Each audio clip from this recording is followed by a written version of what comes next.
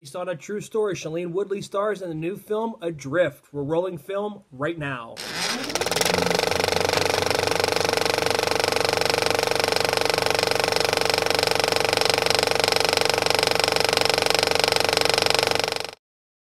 Guys, what's up? It's Russell here at Howell's Hollywood Reviews. If you guys haven't already, go ahead, click that subscribe button, that little bell notification icon so you don't miss anything.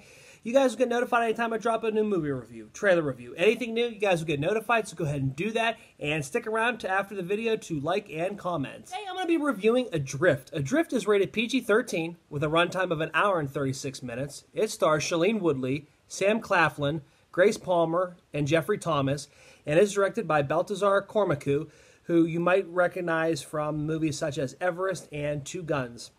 This movie is based on a true story, and Shailene Woodley and Sam Claflin's characters are pretty much the main characters in this film. We see that they end up sailing off in their own boat and end up getting into the middle of a Category 4 hurricane.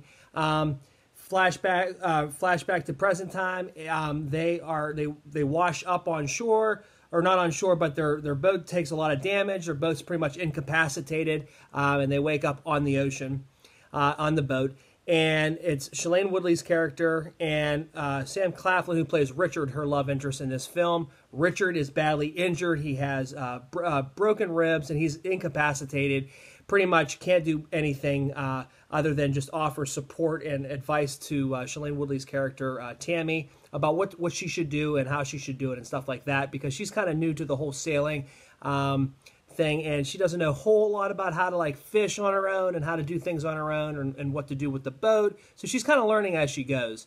The film is actually really good. It does flashback present time, and then it backtracks to when Tammy and Richard's character first met, how they fell in love and all that fun stuff.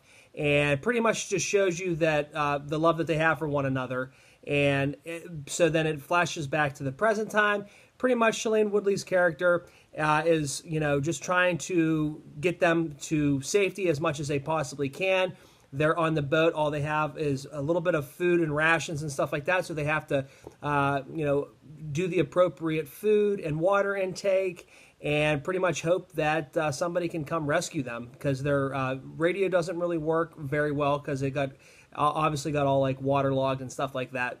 Overall, the film I really enjoyed. It's a real short movie. It's 1.5 hours, but the movie is really good. Shailene Woodley delivers another performance. She is a really solid young actress.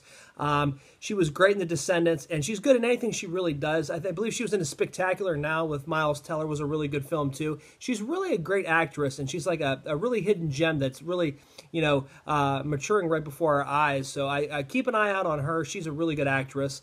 Overall, I gave the film 3.5 out of 5 stars. I enjoyed it.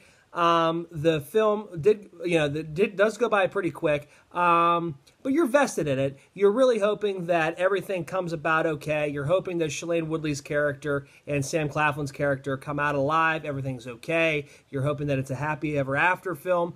If you're familiar with this story, it's based on a true story.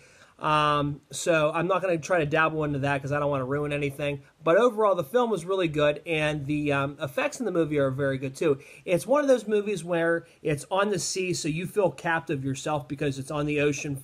It's on the ocean, and there's really nowhere to go, and it's a scary feeling to imagine how the characters in the film feel. So overall, the film was good. If you're in the mood for a romantic action type movie, check this one out. You guys won't be disappointed. More importantly, have you guys seen Adrift? Did you guys enjoy the film or not? Go ahead, sound off there in the comments. Let me know. What is your favorite Shailene Woodley film? Go ahead and sound off there in the comments. And more importantly, since we're talking about, accident movies and ocean, washing up on oceans and stuff like that, what is your favorite ocean film? Go ahead and sound off there in the comments. Next time on How's Hollywood Reviews, when I bring you Johnny Knoxville's new film, Action Point. And until then, we'll see you guys in Hollywood.